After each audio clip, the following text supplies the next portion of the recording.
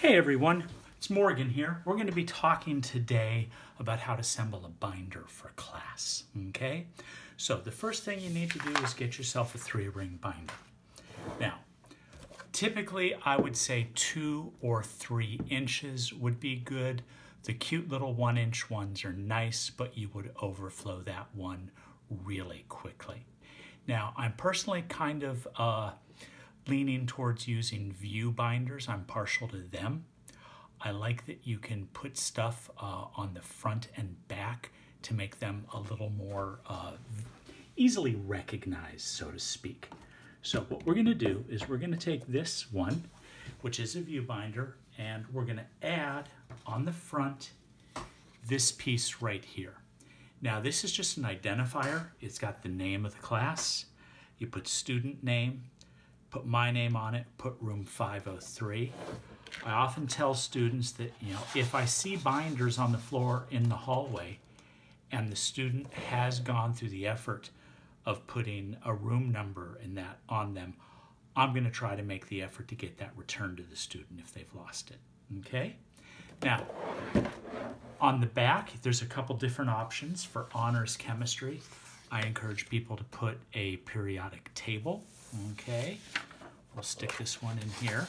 For AP chemistry, I tend to encourage you to print your syllabus, the weekly syllabus that I post, and put that here so you know where to find it. And you can even put a sheet here on the spine itself, which is nice if you're putting a bunch of these in your binder, or in your locker, or if you have a bunch of them on a bookshelf at home. It makes it very easily recognizable which ones you want. Okay? Now the next thing, we're going to need some dividers. Now, I'm kind of partial to these. I got this at the Dollar Tree just down the street from my house this morning. And the company is called Avery, but any company's fine. I like these myself because they're what they call big tab. And the big tab, it's just easier for me to read. Okay? So they come with a sheet that I've run through my printer, and I usually keep a stack of these dividers in the room for kids that want them and pre-printed labels, but lecture notes, homework, handouts, labs, tests, and also for those of you in AP, I add a section called syllabus. Now, it'd be just as easy to make these up by taking some Post-it notes, and you can just stick the Post-it note on a sheet of paper like that, write it on there, there you go. That's your kind of ghetto version, so to speak, of how to do the dividers. Now, once you've printed these labels, what you can do is tear them off. They're perforated. And then I print the name on both columns. This is a template that's included in Microsoft Word.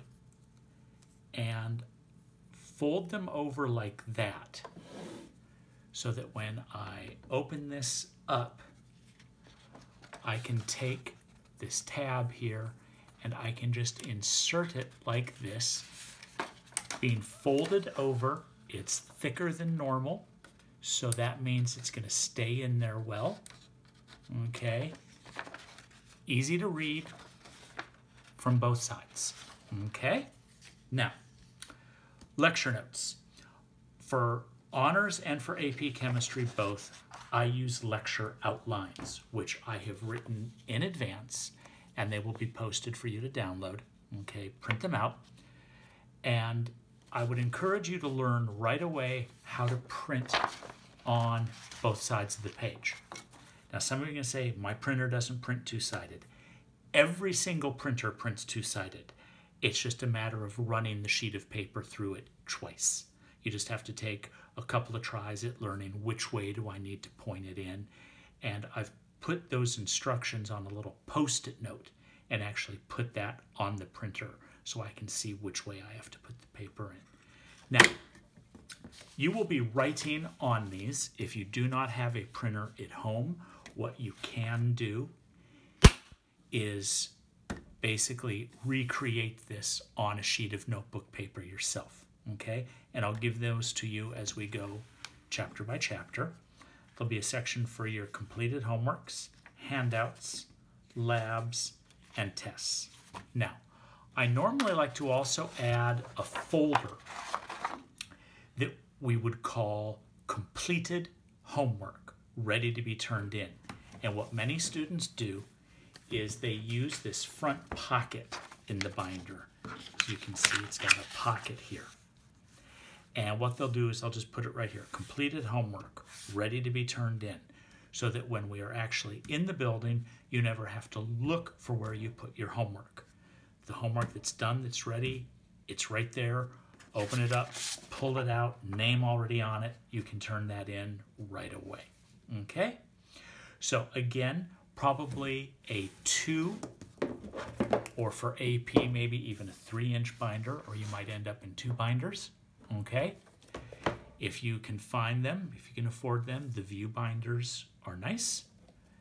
Do your dividers, okay? And you should be ready to go. And yes, even though we're not in the building, we will be having some binder checks, okay? All right, so that's it for this one. Talk to you soon.